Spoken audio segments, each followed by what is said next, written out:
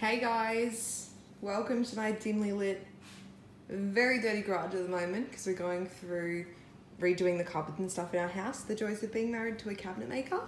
Every year we do it, so that's going on at the moment, but I just wanted to show you, hi Exodus. I went today to get a new bale of hay. So in my last video, I talked a little bit about how we were feeding the boys lucerne because they're under 6 months old and they needed more calcium. Now they are just about to turn, well, they're over 6 months now. We are introducing a new style of hay. So I was originally going to get oaten, but I found this, and this is Teff. So this is something that's relatively new to Australia in the last year or two. And it sort of, they say that it has the same nutritional value as Timothy hay, but it's a little bit higher in sugar. So this is a low sugar bale of Teff hay. What was it? $24.50 at the local produce store. Obviously, is a little bit more expensive at the moment for hay because of the drought crisis and everything like that going on in Australia. So usually you'd be looking at about $21 or even $19, $18 for a bale. But yeah, we're up around the $25 at the moment just because of all that. Does that smell good? So I just wanted to show you because I'm going to introduce it now into the boys' cage, and I guess we'll see how they like it. I'll also link an article down below about the benefits of Teff. In Australia, Timothy hay is available, but you can't get it in a bale. You can only get it in quite small bags. So yeah, so Teff is the next best option for people in Australia. So that's why we've got it, and it is a lot greener than the oaten hay that we can get here. So what I'm going to do is just cut this off, take a little bit off. I'm not taking the whole bale in, and we'll see how they like. Okay, I didn't bring the tripod in, but all I'm going to do is I have secateurs here, and I'm just going to cut the tag and cut this tag. And then if you don't know hay at all, hay comes in a bale, and then the bale is made up of biscuits.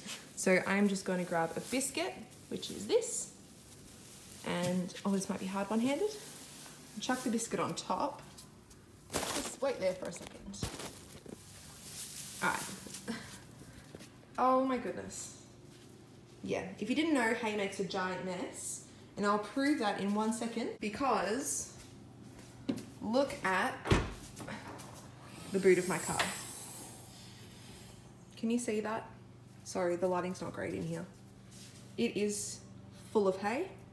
There's even hay like up back here. You can't see that well, but yeah. So if you can get a bale bag like I recommended in the hay video, but I haven't, please. I haven't got around to getting one yet. So there's that. So I'm just gonna take a section. I have to stop the camera because I can't multitask that well. Into the guinea pig room, and then I'll come back to you. So we're back in the guinea pig room, and I've successfully spread hay throughout the house. So if you just wanted to look, this is the Teff. Look how green and beautiful it is. So what I'm going to do is I've just got like a handful of it.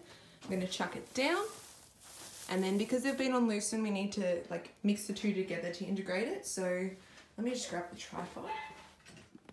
Alright, so there is our Teff hay, and I've got a box of lucerne over here.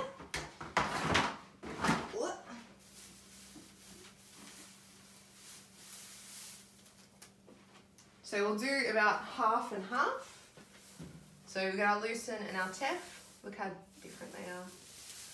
And I'm just going to sort of mix them together and make a giant mess, I'm sure, as best as I can.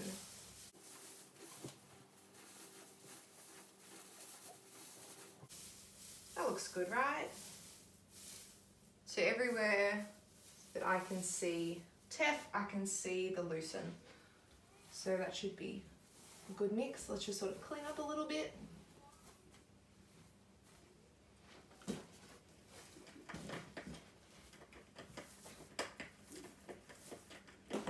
All right. And now we wait and see. Wow, that's a giant pile of hay. Oh, look how beautiful and green it looks. We wait and see how long it takes the boys to come out and have a taste. Mimi, I see you chewing the tunnel. Let's see if I can coax them out. Mimi. scanning the tunnel for a moment.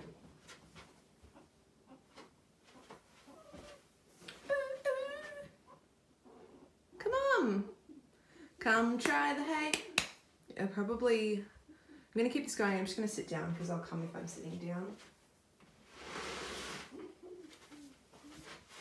Hi. Ooh. He took some Teff and ran away.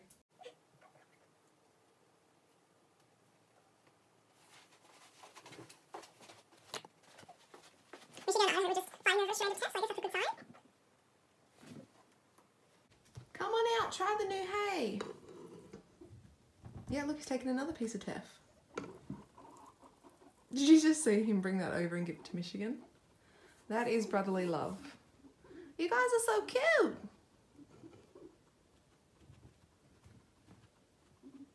What's he going for? So he's around the loosen.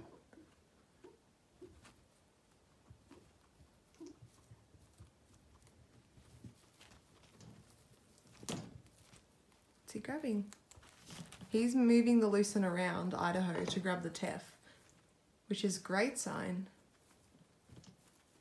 Oregon's out here now having the Teff, so is Michigan. Well, it seems like they like it. So basically the plan is, like I said in my hay video, is we'll slowly introduce it. So I've done about 50-50 of the Teff and loosen, and then I'll just keep doing that mix for the next couple of days, and then sometime next week we'll go to like 75% Teff with a little bit of loosen, and then we'll take the loosen completely out. So it's just to make sure that their stomachs and stuff are getting used to it and they're not going to get upset stomachs from us changing the hay all of a sudden. But we seem to have a winner here. And just look how nice the Teff is.